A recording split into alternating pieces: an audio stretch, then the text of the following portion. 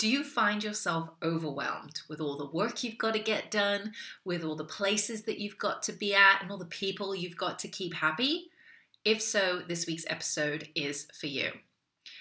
I'm Siobhan Barnes, and I work with professional women who are smart, intelligent, and know how to get stuff done, but feel called to do something different, something more meaningful, and to live life along the way. And this theme of being busy, of being overwhelmed, is something that I see time and time again. And I'll put my hand up, it's also something that I grapple with as well. Because the truth is, we live in a world which is hyper-connected and expects a response immediately. And sometimes it can be really challenging because there are so many things to keep a tabs on, so many groups to keep in contact with, and so many roles that we play as women that it can be really hard and overwhelming to keep up. And so if this is you, I want to share with you 2 tips today that are really going to support you to move through the overwhelm, get out of this treadmill of always doing and never feeling like you're on top of things, and so that you can really feel like you're living a life and actually enjoying the journey as opposed to simply surviving.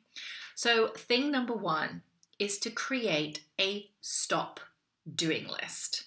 So often we're focused on the things that we need to be doing. We need to do more, be more, have more, achieve more. In the scheme of achievement, I invite you to take a different approach, and that is to stop doing. And there are many things that you might be doing in your own life that you actually don't need to be doing and can stop doing. Now, as I say stop doing, I don't mean shirk from your responsibilities. I don't mean letting other people pick up the slack and being a really selfish person. I'm simply talking about taking an honest look at where you're spending your time, what activities you're doing, the people you're spending time with, how you're using your energy, and thinking about whether that's really truly serving you.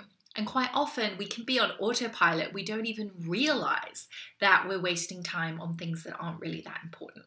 So an example of things that you might want to stop doing may include maybe you stop going out every Friday night as your standard night for going out, and you just reduce that to once a month so that you have time to restore and rejuvenate and feel better about yourself.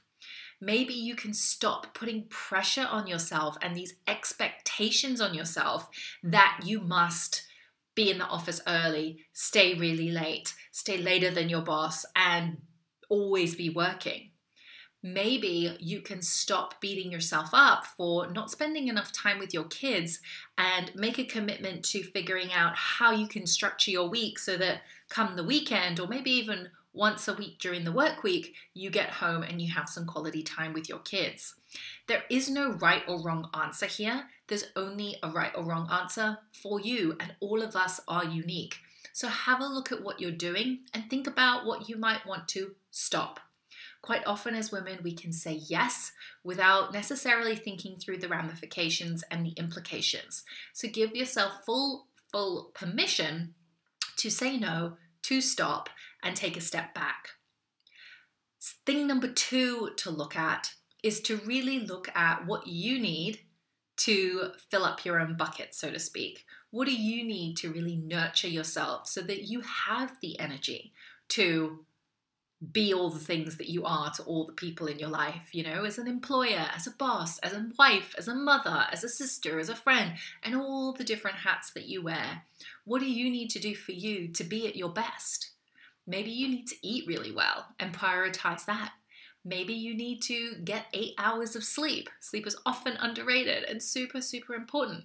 But maybe you need that time and say, hey, 10 o'clock, I'm in bed and I'm asleep. Maybe you need to journal every day. Maybe you need to exercise 3 times a week. Again, you do you. You know yourself best, but I invite you to think about what are the things that you need so that you can perform at your best. And doing those 2 simple things will make such a big difference to the overwhelm, because then you're actually prioritizing the things that matter so that you can then be more energetic, have the time, have the presence to be there when you are focusing on the tasks at hand. So I want to hear from you.